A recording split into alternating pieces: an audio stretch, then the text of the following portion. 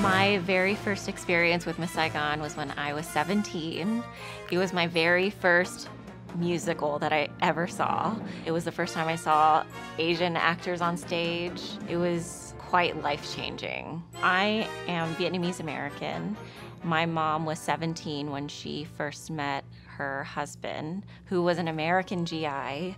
And so the story of Miss Saigon is pretty spot on the story of my mom. As a Vietnamese actor, there are really no words to really describe the importance of my job. Authenticity was a big one for me coming in, especially in today's climate. I wanted to keep it as real as possible. So we've kind of infiltrated the company and the cast and done our best to educate everyone in manners and things to say and things not to say and what a Vietnamese person would say and do rather than what was written in the script in English and then directly translated.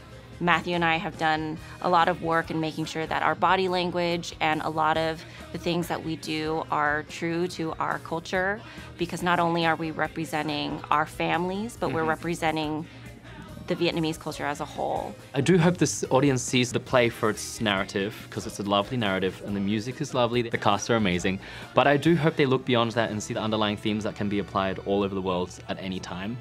It's not just a love story between a man and a woman, it's a love story between a mother and child, a love story between mother and country. There's just so many themes in it. If you take a step back and look away from just the love story, it really just applies to anywhere, and especially now in today's climate. This is something that's so important that we were able to portray on stage the truth, and I hope that there is a sense of honor. I am incredibly honored to perform on stage every night and to represent my country in a way that is not represented in any other show.